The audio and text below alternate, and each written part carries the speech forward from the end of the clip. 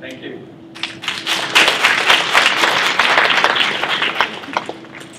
Okay, so welcome everybody. How's the sound? Good? I'll give you a little bit of information about myself. Coming in on the plane this morning, I'm one of those strange people that I have no problem speaking to a large group, but I'm the guy on the back of the elevator, you know, the eyes down, and if I'm on an aeroplane, I sit with my looking down, trying not to make eye contact with anybody. And I don't know if it's because I'm like that, but generally people try and talk to me on the plane. And I'll say, what is it that you do? And it's one of those things where I've had to try to find that over a period of time. And what I've been saying recently, I said it to your colleagues in Cape Town, I suppose what I do is I take people that are stressed, overworked, underpaid, and try and make them feel human again. And they all laughed and I said, you know, you don't need to go to Joburg, there's none of that over there. So, you know, all of that sits over this concept of health. And no matter what I speak about, I start with the same question. I'm going to ask it of you. What is more important to you than your health? Really think about it. Or the health of a loved one? Nothing. The only answer I've ever accepted is the health of my child. Yes? Loved ones, yeah. Sometimes I ask, what's your greatest asset? And everyone says, health. Yes. There's probably people in this room that can think of a client that would rather have their money than their health. Eh? No. So, if that's our most important asset, what's our scorecard looking like? How are we doing? We are sicker than we've ever been in the history of humanity. As this just started off, 50% of us will develop heart disease at some point. 50%. Other 50%, it's going to be cancer, diabetes, or some obesity-related disorders. And then someone will say, yes, I get that, but isn't that because we're living longer? So because we're living longer, there's more chance of us getting diseases. Yes, you've heard that? What population group do you think these diseases are growing the fastest in? Children. So, who's heard of type 2 diabetes? When I was at university, we used to call that adult onset diabetes. And that was why? You got it as an adult. It was the one you got as an adult. So many children now have it that they've had to change the name to type 2 diabetes. So it's not because we're living longer. I'm going to hopefully convince you of what the cause of all that is now. But what would you say, by the way, this is a discussion, so I'm going to ask lots of questions throughout. Please someone break the ice. What do you think is the current model we're using of what causes chronic illness in healthcare? What causes people to be sick? Stress. Very advanced answer. But I'll tell you what the current model is. You got bad luck. You got bad genes. You chose the wrong parents. Or you got bad germs. So I remember when I was young, I used to go to the doctor and say, you know, why do I have this chronic sinusitis? You know, all year round, this blockage in my nose. Well, he'd say, does your father have sinusitis? And I'd say, yes. He'd say, well, it's genetic, take his pills. And then I'd be in there later and I'd say, I've got these stomach cramps. Why do I have constant stomach cramps and bloating? And he'd say, well, does your father have those things? And I'd say, no, he doesn't. And I go, well, then you've got bad luck, take his pills. Let's look at the genes. I'm not going to go too much into this, but I'm often asked about it. Do genes play a role in your health? Absolutely. But is it as big as we think? No. Our genes haven't changed in 40,000 years.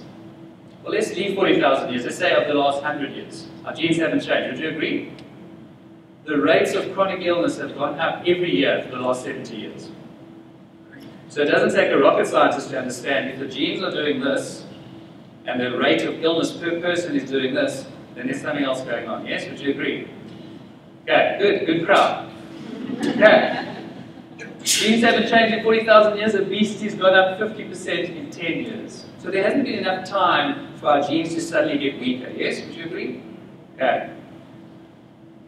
So, who would have thought that a picture of a big fat yellow mouse might change your life? That big fat yellow mouse is called an agouti mouse. And it's called that because it has a gene called the agouti gene which makes it more prone to develop chronic illness. Cancer, heart disease, diabetes, they also come out big, fat, and yellow, like us. Okay. Now, what's great about the Goody gene, the Goody mouse, is you can then test your drugs on the mouse because it has the same genetic predispositions like humans, yes? Okay. Then one day a scientist said, you know what I'm going to do? I'm going to change the nutritional intake of this agouti mouse. What do you think happened? The big fat yellow mouse gave birth to a little brown mouse. And then that little brown mouse gave birth to another little brown mouse. So the gene was switched off just by changing one thing. Isn't that incredible? So a creature that was prone to the same illnesses that are killing all of us, they switched off that gene just by changing one thing. They gave rise to a whole field now called epigenetics. Epi, above, genetics. It means that it's something above the genes that are controlling whether we are sick or well. Okay. And that's not me only talking about this. This is New England Journal of Medicine. That's one of the biggest medical journals in the world. 80% of illness is preventable. Chronic illness is preventable. This is Yale University. Your genes contribute only 25% to the length of your life. Why is this important? It means we have a huge amount of control. Yes? And after this talk, you're going to know what to do. Cool, that. Yeah. So, how do we get like this? Here's another question. Why is it that we have many smart people with lots of money trying to sort this out and we're not getting anywhere? What is the problem?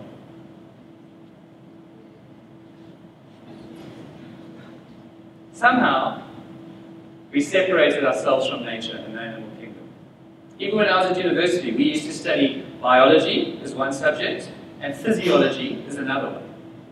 We separated ourselves from nature. If I took a chimpanzee out the wild and I strapped him to your desk, and I told him he was useless all day and he ate a bucket of whatever, chicken, would he be sicker or healthier than he would be in the wild? Sicker. And if you walked in and you saw this poor chimpanzee getting sick, what would you do? You let him go. You would say to yourself, what? Perhaps this environment is not what this chimpanzee was designed for. Perhaps this environment is stressful to this chimpanzee, so let's change the environment. And if he went back to his natural environment, you would expect what? His health to restore. Would you send him for blood tests first? Has anyone ever heard of an animal species in the wild getting sick and it being blamed on genetics? No? You think that's weird? We separate ourselves. So we say, no honey, don't give the packet of chips and the soda to the dog. It's bad for the dog. That's for you and your friends. And I'm going to use an analogy with how crazy this gets. In Canada, they've got the Great Lakes. And in the 70s, there was a huge ecological disaster there where all the fish were getting sick. And the birds were getting sick, and it was a massive ecological disaster. What do you think would have happened if I stood in front of a zoology conference and I said, the problem is clearly genetic with these fish, so we're going to build tiny little fishy hospitals around the lakes, and we're going to create tiny little fishy drugs, and we're going to dump it into the lake. And then they gave me $1 trillion, and I said, fantastic, and I came back the next year and they said, well, we gave you $1 trillion, how's it going? Well, the fish are sicker than they've ever been. Okay, let's give you another $1 trillion. And the next year, what did I say? What would I say? The fish are sicker than they've ever been. You see why I wake up a little bit annoyed every morning? Yeah, so what is health? This is the first question that I'm going to actually get an answer from you. What do we define as health? And let's start with this. How would you know if I was healthy? What would you base it on? Yeah, so what I look like, basically, yes. What about how would you base, if you are healthy, what do you base that on? How you feel. So would everyone agree that we base our health on how we look or how we feel? Wrong. Sorry. I'm going to prove it to you. That over there is a scan of someone's heart. That big white blotch is a blockage to one of his arteries, feeding the heart with oxygenated blood. So that particular person has heart disease. He has no chest pain, no shortness of breath, no arm pain, never had a sick day in his life. and one day drops on the golf course. Who's heard of someone that's happened to? There's no symptoms. Is he sick or is he well? He's sick. There's no symptoms. Let me ask you on the other side of the spectrum. I eat a toxic food. After a while, I start feeling nauseous. An hour later, I'm hugging the toilet bowl, vomiting. Do I look good? Do I feel good? But is that a healthy function or a sick function of the body? You see, I use the word there, function. In this case, the nervous system picks up that there's a toxin in the body and it expels that toxin. It's incredibly intelligent, but I don't look good and I don't feel good. Why is this important? If we base our health on how we look or how we feel, we're only going to do something if we look bad or feel bad. Yes? If we artificially suppress symptoms, we might mistakenly feel that we become healthier, which is not always the case. Would you agree? I have points about that, I'm not going to do that. Okay, stick well. I'm going to redefine health for you, and I'm going to tell you first when you start looking at the body a little differently. We think of ourselves as bits and pieces, but I can tell you we're not. We're an ecosystem of cells. And let's use an example of another ecosystem. Let's talk about a rainforest, made up of millions of trees, yes? Would you agree that if you've got a rainforest of 1 million trees and all those trees are healthy, then the rainforest is healthy? Yes? Same thing with the human body. We're made up of cells, 75 trillion of them. That number gets thrown around a lot. We're in a bank. How long will it take you to count $1 trillion? 1, 2, 3, 4. You're the cashiers. No cashiers yet. 3,000 years to count 1 trillion. We've got 75 trillion cells. Does it sound complex? In each cell, there's about 10 million chemical reactions per second, constantly going without you thinking about it, all being controlled by one thing, which we're going to talk about a bit later. So, the new definition of health is when all or most of your cells are functioning as they should, at near 100%. Yes, you're with me? Okay, so what's the definition of sickness? Irrespective of what your diagnosis is, it means that some or all of your cells are functioning in a state of stress rather than a state of health. Why is this important? If we can figure out what causes your cells, because I'll tell you, you're all designed to have cells that are well. If we can figure out what causes that, we've figured out the root cause of all chronic illness and then we can fix it. Yes? Guess what? I know already. There's only 2 causes for that. Okay, anyone have an idea? There are 2 causes for all chronic illness. High blood pressure, diabetes, obesity, heart disease. Stress forms part of it. Nutrition forms part of it. You're either toxic in something you don't need or you're deficient in something you do need. That's how simple it is. You have too much of something coming into your body, or you have too little of something that you require. In terms of how you eat, how you move, and how you think. We'll bring this all together in a little bit. Okay, so let's put it on a scale. This is 0. My cells are dead. Over here is 10 out of 10. They're expressing full health, full vitality, and I'm sitting at 6. Yes? So I'm toxic in something, deficient in something, or both. For me, 6 out of 10 means that I'm tired all the time, I have headaches, I have low back pain, and I have anxiety. Sound familiar? Okay, so I'm sitting at 6 out of 10. I want to get to 10, yes? Which one will get me there, a drug or a surgery?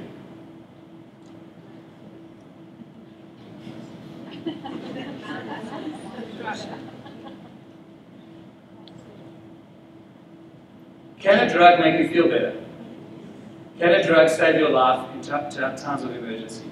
Thank God we have it. But is it possible to take a toxic and deficient individual and drive them towards homeostasis with those 2 tools? Possible. Irrespective of how much money you throw at the problem.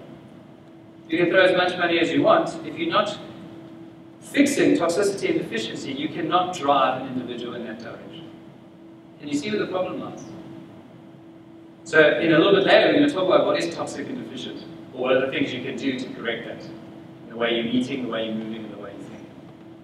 Health is so simple. That's why animals are healthier than us. They just follow certain laws. Yes? Okay.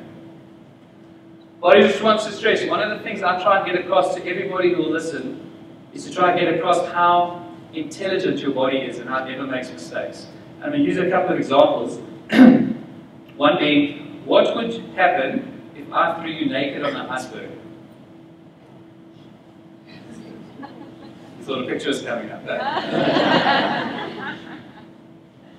You shiver, yes? So your nervous system would pick up that the temperature was cold and you would shiver. Why is that clever? Brings your body temperature up. Next thing that happens, all the blood from your arms and your legs go away from your arms and your legs towards here. Why would that happen? To your vital organs. But does that feel healthy? Ask a foot that falls off. It's not healthy. It doesn't feel healthy. But is it intelligent? You see, your body under stress will do anything to bide you time to change the environment you're in. It'll do anything. It'll cause you to lose a foot if it just gives you more time to get off the iceberg. Does that make sense? And then what happens? You either get off the iceberg or you die. So that the nervous system can stop all those things. Let's use another example. I am drinking water out of a bad book. This is in Joburg, not in Cape Town. And suddenly a lion jumps out behind the bush. I will release a hormone called, what's a stress hormone called? Cortisol. So cortisol gets released, and it has a couple of effects. One of them is that your blood sugar will go up. So you'll have a lot of energy in your blood. Stupid or clever? Clever. Platelets go up. They're very important for healing wounds and make your blood sticky. Stupid or clever in times of emergency? Okay, LDL cholesterol goes up. Who's heard of the bad cholesterol? LDL. No such thing. If you didn't have LDL cholesterol, you would die. Okay. The LDL cholesterol is very important for wound healing as well, and also it's used as a raw material to create more stress hormone, should you need it. Okay, we start craving sugar, increased heart rate, increased blood pressure. Why would your heart rate and your blood pressure go up? It circulates the stress hormone, and it gets blood supply to the muscles. Should you have to fight or run? Fight or flight. Yes? Anything a mistake yet? Genetic error or bad luck? No. Decreased immunity. Why would the body move energy away from your immune system? When you're sick, do you feel like you're energized or do you feel tired? Tired. Reason being, your immune system is very energy sapping. So when you're running away from a tiger, would you rather get away or fight the flu bug? Sure. So what the body does in its infinite intelligence is it takes energy away from your immune system to other things. Now in the short term, can anyone disagree with me that all of that is intelligent response to stress? In the short term. In the long term, how does that sound for heart disease, stroke, diabetes, obesity, high blood pressure, cholesterol profile, LDL going up, HDL going down? How does that sound for that? Is it bad luck? Or is it perhaps that our environment is different to what our bodies will adapt to live in? Okay. Here's the good news. You don't have to wear a loincloth and run around in Africa to be in a good environment. You can live in the modern world, you can be in the corporate sector, you can do all of these things, and you can still flourish just by making certain changes and making an habitual. Does that sound good? Okay.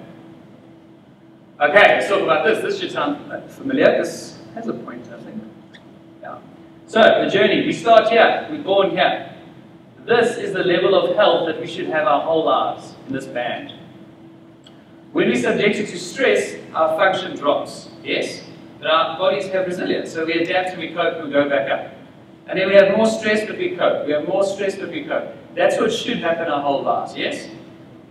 However, if that overwhelms that over a long period of time, we go down, but we don't have the ability to go back up. So it becomes the new normal, the new normal, the new normal, without any symptoms. And then suddenly we cross there, where we have a symptom. And let's use tension headaches as an example. So we wait a bit longer until the tension headaches are so bad it's stopping us from being able to function. And then what do? We treat the symptom. Doesn't matter what it is it a drug, if it's a massage, if it's chiropractic, doesn't matter. We treat the symptom until we get to here, where we start feeling okay. And then we have another crash, yes? Then we treat it again. Then we have another crash. And then maybe this time we need stronger treatment. We've got to go to somebody to get a stronger treatment. If you're in your office and you say, especially in an open environment, you say, who's got a headache tablet? How quickly is someone going to give you a headache tablet? Because everyone has them, yes? Because everybody's going through the cycle. Oh, that's what I wanted to say earlier. Going back to this 0 to 10 scale, toxic and deficient. Are headaches caused by deficiency of paracetamol?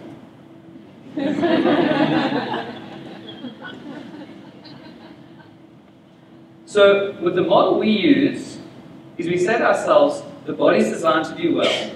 If you're going down this scale, you're either toxic or deficient in the way you're eating, moving, and thinking. How can we get this person back to there, which is no symptoms, but then back up to there, because that is where your true expression of health is. Is everyone with me so far? Okay. Wellness versus symptom-based. This is the part of the talk where I say I'm not anti-medicine. Sometimes I hope I don't come across like that, but I might. And I'm going to show you how we need both. Now I'm going to call the wellness industry the handyman, and I'm going to call the medical industry the fire department. Now, who do you call when your house is on fire? Fire department. And the fire department has two tools. They have axes and they have hose pipes. And if you call them, they'll come in, they'll smash the door down, they'll spray everything. They might cause a little bit of damage. But if they get there on time, they may save your house. And we must be eternally grateful that we have the fire department. Yes? Would you call the fire department back the next day to rebuild your house with an axe and a hose pipe? What about calling them the day before with an axe and a hose pipe and saying, do so? Does it mean the person doesn't want the best for you? Does it mean they don't know what they're doing? Or is it maybe just the wrong tool for the job required? So the wellness industry, if it's done properly, which it very rarely is, that is a handyman. And what a handyman does is he comes into this tool belt. And he says, you know what, we've got some wires hanging from there, I don't like it, I think we must patch it up. And you'll say what? But there's no fires, why should I do that? No, I want that to be patched up. If the fire starts, he takes a step back. Because he'll look a bit stupid with his tool belt. But once that fire is put out, if it's put out, he can come back in and say, okay, what a mess. How do we restore this house back to its former glory? Does that all make sense? When this guy tries to do this guy's job, it gets dangerous and expensive. And when this guy tries to do this guy's job, it also gets dangerous and expensive. So, but when used correctly and we ask ourselves, what do we need? Do we need a wellness intervention? Do we need a medical intervention? And we can choose which way we go based on what our goals are. Yes? Okay, right. Solution. So what's the solution? You should know now. 3 things. You've got to eat well, you've got to move well, and you've got to think well. Based on what your genome requires, not what we've created. Now, I do seminars on each one. Everywhere from an hour to a weekend on each one. But I'm going to save you some time, and I'm going to give you some very simple laws to follow in all 3 categories. Does that sound good? In 3 minutes. Okay, so, eat well. When you look at a food, and you try to figure out whether it's good or bad, was it made by nature or was it made by a factory? Very simple. Which one's better? Oh, see, you guys know stuff. Don't overeat. It's the one I struggle with. As South Africans, we tend to eat a lot. Because we're told when we're young, you better finish that plate, otherwise you're not getting up. Yes? So eat till you're about 70–80% full. Yeah, eat when you're hungry. Lots of colors, textures, and flavors. So eat food from nature and get as many colors, textures, and flavors as you can. And chew your food. Mindful eating. Just lots and lots of plants. As much plants as you can handle. Grandmother test. If your grandmother doesn't recognize the food, it's probably not a good idea. Ingredients. If you need a PhD in biochemistry to read the ingredients, that's probably not a good idea. Okay. Bad day, it's okay. If you have a bad day when you're eating toxic food, if you had a bad week when you eat toxic food, if you have a bad month that you're eating toxic food, it's okay. You know what the problem is? Is that people think of health or wellness as being an all or nothing thing. If I had to ask you of one thing you could do today that would make you healthier, could you think of that one thing? But a lot of you won't do that because you won't do the healthy stuff because you don't want to give up pizza and beer. That's all or nothing. Does that make sense? The only thing that's all or nothing is pregnancy. And death, maybe. But it's a constant continuum. I go off the path all the time. But then what you do is you say, oh well, that was great, that wasn't so great, but let's go back on the continuum. Yes? Always judge a food by how you feel afterwards, not during. Have you ever heard someone say, oh, I shouldn't have had that last salad? Judge a food by how you feel afterwards, not during. Okay, move well. Always be moving. Take every chance you get to move in some way. Don't circle the parking lot at the gym for 2 hours looking for the closest park. Actually, look for excuses to move more. Walk as much as you can. Take the stairs as much as you can. Park as far as you can from the place that you're going. Heart rate up, out of breath. A couple of times a week, get your heart rate up. Whatever it is. Get to that puff stage. Flexibility. Always work on your flexibility, especially of the spine. We're going to discuss that at the end. There's an old saying, I think it comes from yoga, where they say you're as old as your spine is flexible. Okay. Get up from your desk every 30 minutes. I do a lot of talks on ergonomics in the corporate sector to get people to use the furniture properly. Because otherwise, if it's not used properly, it's a complete waste of money. I've seen it many times. And that thing there, of getting up every 30 minutes, I don't care if you have a 100,000 rand chair. If you're not getting up every 30 minutes, it's damaging your spine and it's damaging your brain. I'm going to prove that to you a little bit later. So get up every 30 minutes from your sitting position. Play. I don't like the word exercise because to me, exercise, I think of a treadmill, smelling chlorine, watching e-news. Yes? So it doesn't have to be like that. It can be any movement. It can be a hobby. It can be a sport. Just get outside and do something that you enjoy. Take your shoes off and touch the earth with your bare feet. When my children walk around with bare feet and it's cold, everyone comes up to them and says, you know they're going to catch their death. It's so cold.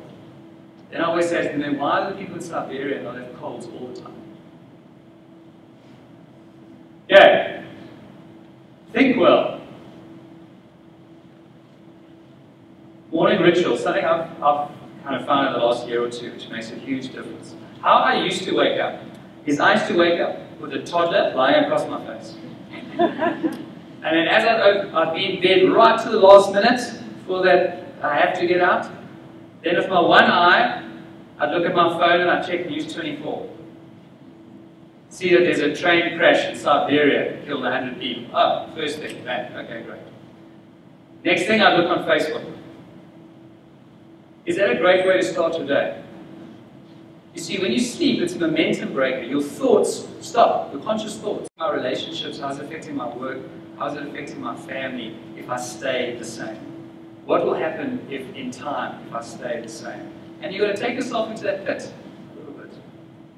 And then you reach that leverage point, and suddenly you have internal inspiration rather than external motivation. Everyone with me? Okay. Then you make those changes, condition that pattern over 30 days, and you'll see how easy it gets after that. Okay, so I wanted to talk a little bit about this because, excuse me, because of the desk work. Who sits at a desk 6 to 8 hours a day? Everyone put up your hand. Yes. Now, why is that so important? When you sit at a desk too long, it starts to damage your spine. And your spine protects something. What does it protect? Your nervous system. What does your nervous system do? It controls your entire life. Every organ you have, every hormone you produce, every thought you have, the way you swing a golf club, the way you cognitively figure out a solution to a problem, is all based on how well your nervous system is working. Does it sound important? Yes. Okay, so let's go past this. That nervous system is so important, it's protected by the spine, and your spinal joints have an intimate relationship with those nerves. In other words, when the joints move, the nerves fire, and it charges your brain like a battery. So we are all self-charging entities. When we move the spine, our brains charge. Everyone with me? I'll prove it to you. If you sit at a desk for 8 hours without getting up, at the end, do you feel well rested and just ready to take on the next project? Or do you feel like junk? When you don't move, your brain becomes deficient in its most important nutrient, which is movement of the spine. It's called proprioception.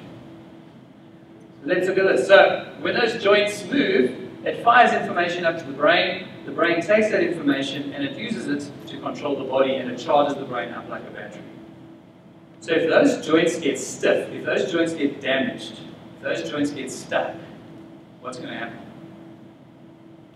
Your brain gets deficient in something that it needs, and you start releasing a hormone in the body. What hormone do you think? Cortisol. So why am I saying this? No matter what else you're doing in your lifestyle, if the way you are sitting, or you're sitting too long, is incorrect, or if your spine is unhealthy, you're releasing cortisol anyway. And it's the most misunderstood and the most ignored part of health, the fact that your spine affects your brain. You with me? Yes, okay. Let's go past that, this is Roger Sperry, PhD. He won the Nobel Prize for brain research. He said that 90% of the energy output of the brain is used to relating itself to gravity. What he meant by that is, most of the energy your brain uses is to keep you upright against gravity, otherwise you'd fall over. Crazy, eh? Only 10% is for thinking, metabolism, and everything else. So, if you're supposed to be like this, but now because of years of desk work, you're like this, does the brain have to work more hard or less hard to keep you up? Harder. Which means it has less energy for what? Thinking, metabolism, healing. So when the spine becomes unhealthy, the brain becomes less efficient at doing its other jobs. Everyone with me? Yes. Okay. Yes, that. This is to show you what the future is of spinal care. It's a little handheld device. So when the spine is detected to be stiff in certain areas, we use the device to restore the motion in the joints. It sends impulses up to the brain, restores that function, and the posture begins to unwind. In fact, we do this in corporate buildings. Okay. This is Lady Heidi Harvick. What her research showed is when those joints are restored, when the movement is restored, it improves the brain's processing of information, it improves muscular strength, and it increases the activity in the prefrontal cortex of the brain. Why is that important? What happens at the prefrontal cortex? Cognitive thinking, decision making. It's the executive part of your brain. So why is that important? If you're sitting too long and damaging your spine, your prefrontal cortex is not getting nutrition, and you're going to be less good at what? Thinking. You've probably felt that, brain fog, after sitting for too long. Who's had that? Something doesn't feel right. That's showing that your spinal joints are not feeding the brain with proper information. Thomas Edison, the doctor of the future, will give no medicine but will interest his patients in the care of the human frame, in diet, and in the prevention of disease. I like this one. This is from an economist, Professor Paul Pilsner. He said, the sickness business is reactive. Despite its enormous size, people become customers only when they are stricken by and react to a specific condition. The wellness business is proactive. People voluntarily become customers to feel healthier, reduce aging, and avoid becoming customers of the sickness business. So wellness is proactive. You do things. Who's heard of, oh, you're pregnant now, you're so lucky, you can eat whatever you want. Or you're so lucky, you're skinny, you never have to exercise. Why is that? Because people are basing their health on how they look and how they feel. So therefore they will make choices based on that. Rather than saying, I will voluntarily go for a run because I understand that my genes require it. Does that make sense? And I want to end off on this. You have a practitioner trained in this model, and you have a practitioner trained in the allopathic model. Mrs. Jones walks in, and Mrs. Jones has high blood pressure, high cholesterol, and she's overweight. The first practitioner will say, Mrs. Jones, you have a family history of high blood pressure and high cholesterol. So what we're going to do is put you on a medication to control that. You're going to have to take that for the rest of your life. Thank you very much. I'll see you in 3 months' time. And she walks out. Yes? The same Mrs. Jones walks into someone training this paradigm, and someone says, Mrs. Jones, you are designed to express health just like everybody else. The fact that your body is increasing the blood pressure and cholesterol is a sign that it's adapting to toxicity and deficiency in your lifestyle. What we're going to do is assess how you eat, move, and think, and we're going to teach you how to restore that back to balance. Is there a difference? Okay, this is how big this stuff is. Okay, I'm going to end off there. Any questions? Yes? What are your plants? Yes. What is your opinion on like expressing on those lines? That's a good question, and I want to talk a little bit about this. You can leave if you want, by the way. The question was plants. I talk about plants. What I mean by that, and there's all these crazes in nutrition. I always think someone comes to me and says, I'm on Banting, I'm on this, I'm on that, and I'm allowed to eat this, I'm allowed to have a teaspoon of mayonnaise with my tuna, I'm allowed to do this. I always think to myself, who is this outside person that has responsibility over you? Who is this external force that says you're allowed to do this and this? Can you see? We are taking accountability away from ourselves. We're putting it into someone else's hands. So when I say plants, fruits and vegetables, nuts, seeds, and all of that.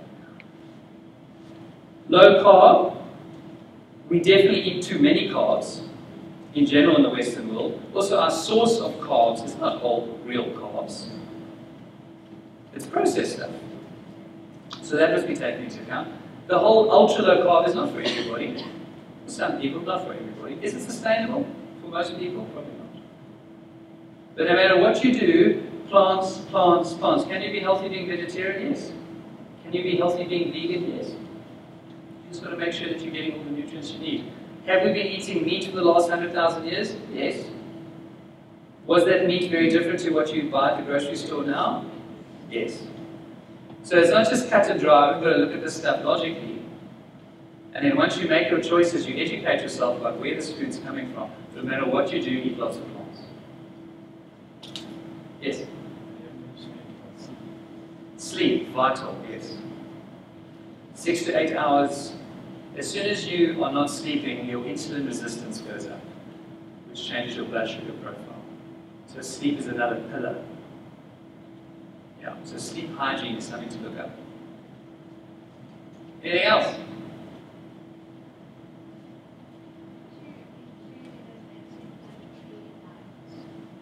It's very simple. It's basically going away from the processed stuff.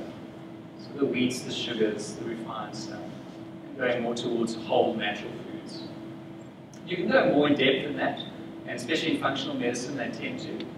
I tend to just, as soon as you go towards food in its natural state, it becomes anti-inflammatory automatically.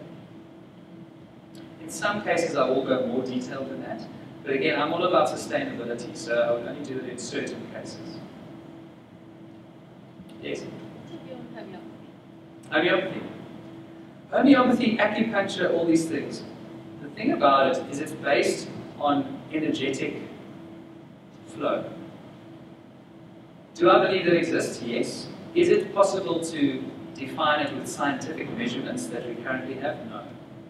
So we're always going to have an issue with the scientific community and things like that, homeopathy, acupuncture. But does it damage people? No. It's extremely safe. Does it help people for hundreds of years? Yes. So I'm happy with it.